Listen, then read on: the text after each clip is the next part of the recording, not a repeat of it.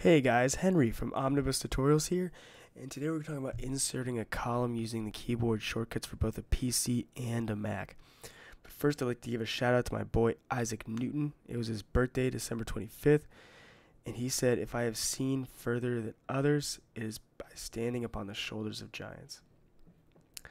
So this is something actually my little brother sent me, and he said, it's a budget for a group that he's in college, and he said, "Henry, I want to insert a column in between F and G, and then I want to do some math to it based on these numbers here." And I said, okay, well, to insert a column, I'm going to teach you the keyboard shortcuts.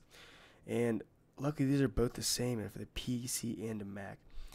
So when inserting a column, if you want to insert between F and G, you want to insert it to the, you want to be in the column to the right of where you want to insert it. So we're going to click into column G, anywhere in column G. And we're going to select the entire column and then insert a column, and it's going to insert it to the left of it.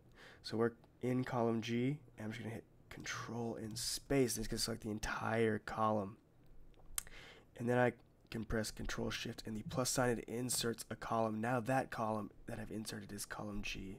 Column H has this requester data in it.